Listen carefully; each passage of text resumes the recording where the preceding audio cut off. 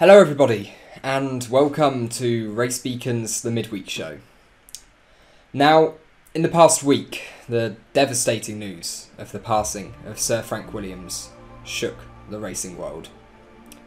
He had dedicated his life to motorsport, and of course himself and Patrick Head were able to guide a team that had no right to be successful into the household name that it is for motorsport fans today.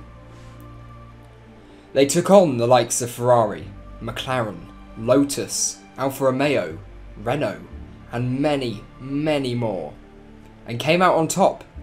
Not once, not twice, but 8 times over the course of only 17 years. They also made champions with Alan Jones, Keke Rosberg, Nelson Piquet, Nigel Mansell, Alain Prost, Damon Hill, and Jacques Villeneuve, all winning drivers' titles with the team. And while that dominance has been missing in recent years, the history books prove and serve as a testament of what was achieved during Sir Frank's career.